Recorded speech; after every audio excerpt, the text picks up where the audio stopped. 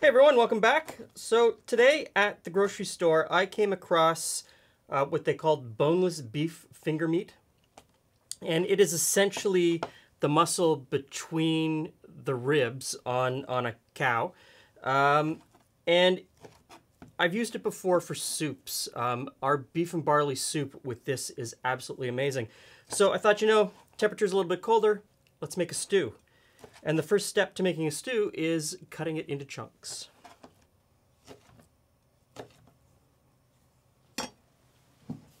And the next step is to brown the beef. A little bit of oil in the bottom. Today I'm using grapeseed oil. I like it because it has no flavor and a high smoke point. If I had any rendered beef fat, that would be my first choice for this. This is my second choice.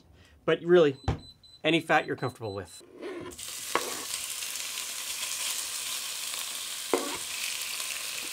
And in goes the beef, a little at a time. You want it to brown, not boil. And of course, if you forgot the salt and pepper like I did, it's okay to put it in now.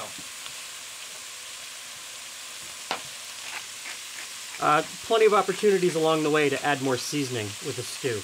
This is a long, slow cook.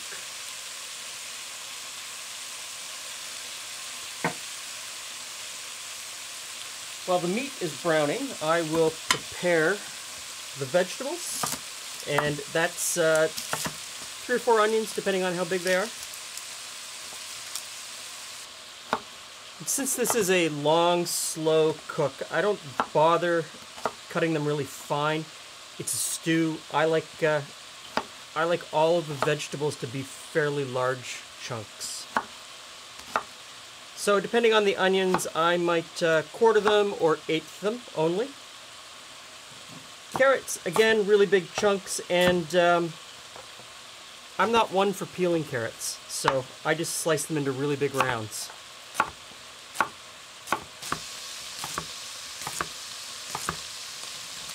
And same with the celery, really big chunks.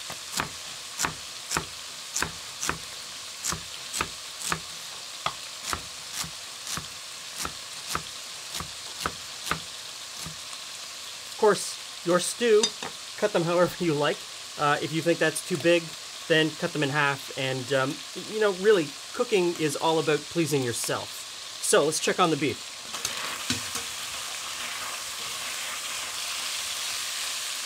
We could go a little bit farther. We could get a little bit more browning. In this instance today, I think it's fine. A long, slow cook in the oven is going to bring out all of those flavors, plus some of the other stuff we're going to put in. So, next in is some tomato paste. Plop that right in and get it cooking with the beef.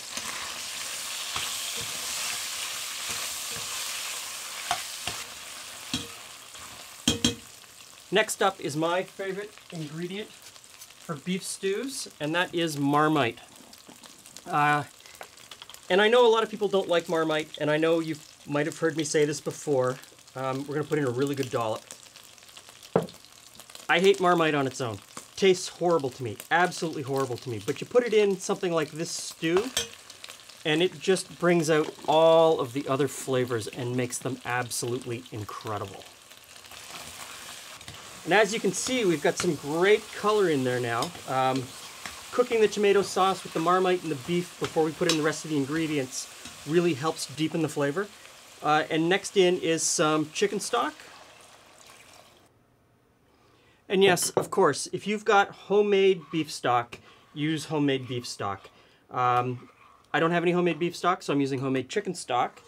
And my order of importance for this type of dish is homemade beef to go with beef, then homemade chicken to go with beef, and then store-bought chicken to go with beef before I will ever buy a box or a jar of store-bought beef stock. There's some flavor in every store-bought stock that I've ever had that I just don't like. I think it's horrible.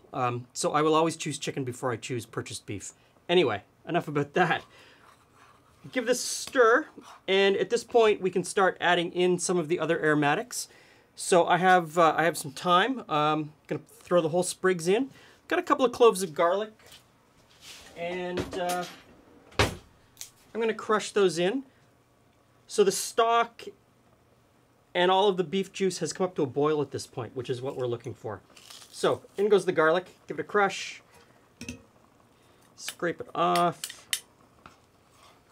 There you go. Next up is some beer, and I've got a local Ontario brewery stout from Broadhead Brewery, Dark Horse Stout. I think this is one of the ones we used in the 24 Beer Project. There's a very famous stout from Ireland that you could use if you wanted to, but you want a really dark beer. Low in the hops. Of course, red wine would be really good in this stew as well. So just put in enough.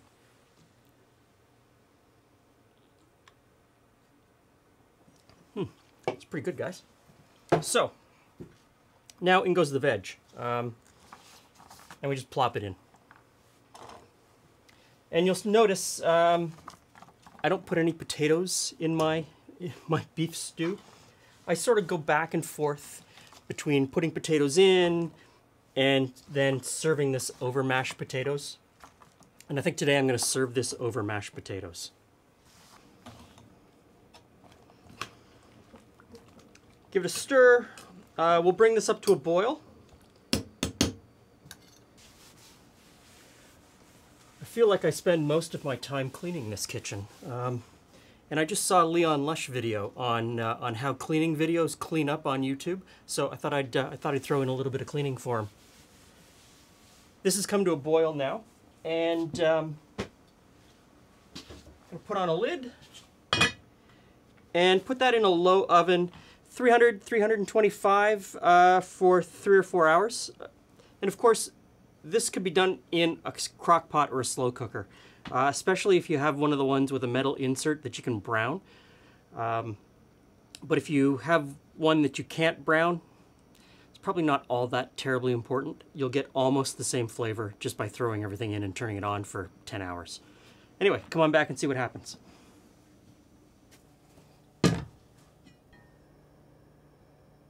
So Glen, we got 2 parts going on here. Yep. So this is the beef stew, and we're going to serve it over mashed potatoes. So serve up the mashed potatoes and let's go. You know what's funny? I, as a little kid, every Friday night, the family that took care of me after school, this is what they would serve. Mashed potato and... Mashed potatoes and a stew. It was really good. This is like a little homecoming for me. Oh, nice. So this stew is really thin. It's more soupy than stewy. It's stew because it's chunky. You could definitely thicken it up with some flour or corn starch. But then it doesn't.